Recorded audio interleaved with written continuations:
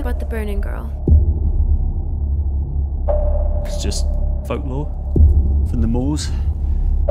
A young weaver named Sally Pearson was woken in the night. She rose from her bed, grabbed her father's tools, and crafted a piece of tin into the shape of an eye.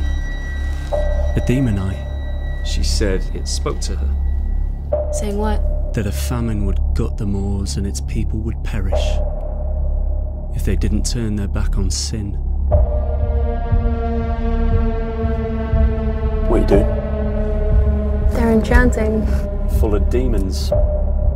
The story is, you were out here hiking and then, out of nowhere, you see the ghost of the burning girl. We need a story, so welcome to Fake News. Have you heard of the burning girl? Who hasn't? Where's she buried? Oh, there, somewhere.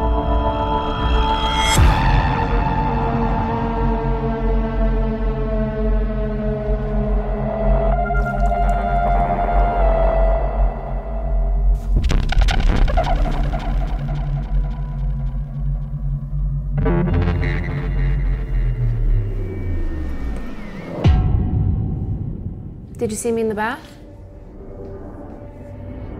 Yeah. Did you like it?